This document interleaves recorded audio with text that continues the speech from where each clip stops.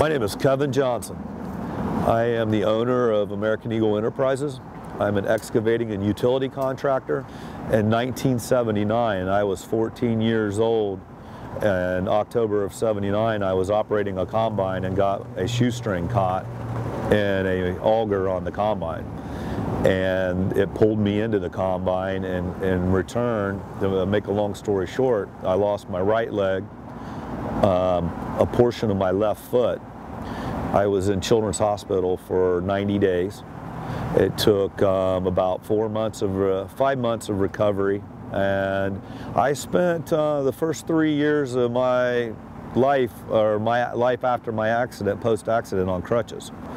And we worked and could not get a prosthetic limb to function properly then.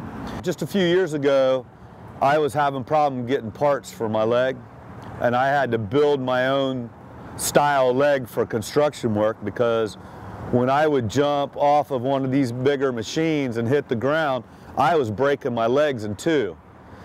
And so a friend of mine asked me to go down and visit Willowwood, and said that he thought we could work together and there would be companionship there where we could benefit each other.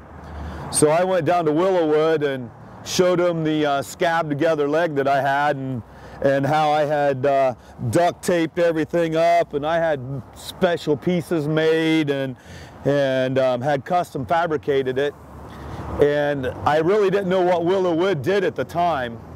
So they explained to me they're the engineering manufacturer that designs these parts, and they produce these parts.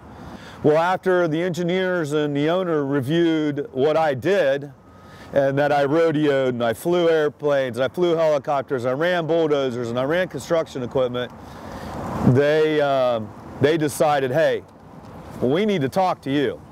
So what I do is they build the parts for me, and I go out here on these job sites and work and jump in ditches and climb up on equipment and jump off equipment, jump off of horses, fly aircraft, and do everything that I normally would do, running motorcycles and everything. And I basically almost try to destroy what they make, and then give them feedback on the flaws or the positives that I find in these parts, prosthetic parts and legs.